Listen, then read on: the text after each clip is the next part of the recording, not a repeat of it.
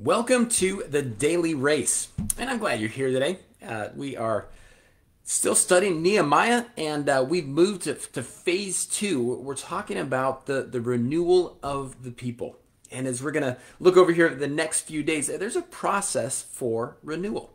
I think a lot of times when we think about, a group of people or an organization or a team or whatever, a family, we think about, hey, we're gonna start again. We're going to work on phase two. We're gonna get back on track.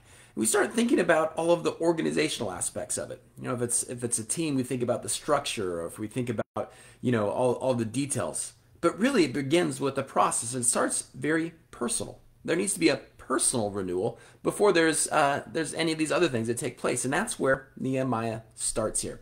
God is leading Nehemiah, just an incredible leader here, to take the people through the right process because he realizes his mission, his whole thing is not just about a wall.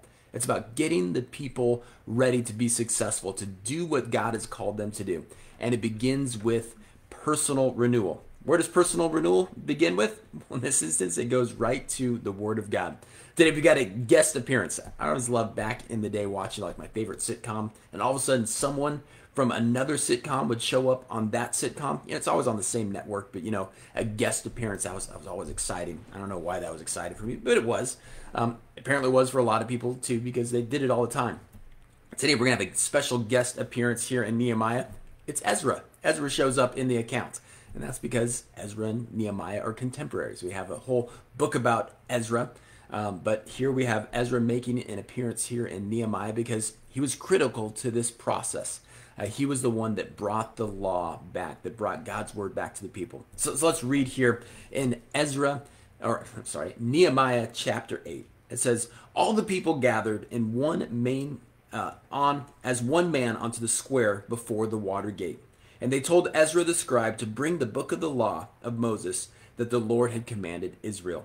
So Ezra the priest brought the law before the assembly, both men and women and all who could understand what they heard on the first day of the 7th month.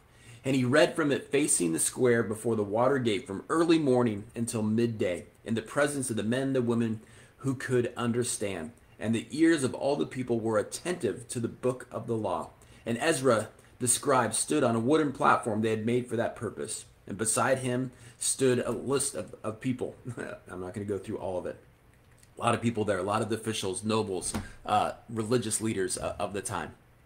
And then it says this, "As Ezra opened the book in the sight of all the people, for he was above all the people, and he opened it, and the people stood. And Ezra blessed the Lord, and they bowed their heads, and they worshiped the Lord with their faces to the ground." And then the Levites went out and helped people understand the law while the people remained in their places. They formed small groups. They went out and hey, let's huddle up. Let's talk about this. Let's make sure you understand what is taking place there. They read from the book of the law of God clearly, and they gave the sense so that people understood the reading. All right, so if they're going to be God's people, if they're going to find themselves following God's commands and not falling into temptation, not adapting the customs and cultures of the people around them, worshiping false gods, not taking care of each other, Nehemiah understands God has led him to that they need a right relationship. They need a personal renewal in their life. They need to have an encounter with God. So they start with the scripture. This is what God has called them to do, and they want to make sure they understand what it says so that they can put it into practice. Because if there's going to be any change in Judah, if there's going to be any change there in Jerusalem, there has to be an internal change in each and every one of them. They all need to have an encounter with God. That is where it starts. The changes don't start with changing the structure or changing the leadership organization. It doesn't start with coming up with a good mission statement. It comes with the people having an encounter with God, a personal renewal.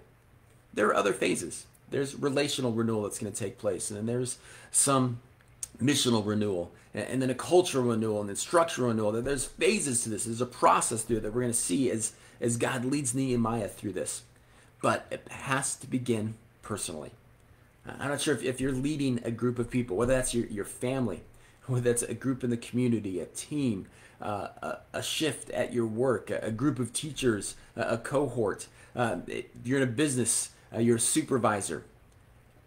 If you want to change that group, if you want a renewal to take place, a more focused, reimagining of the vision, it has to begin first. They have to personally have an encounter with that.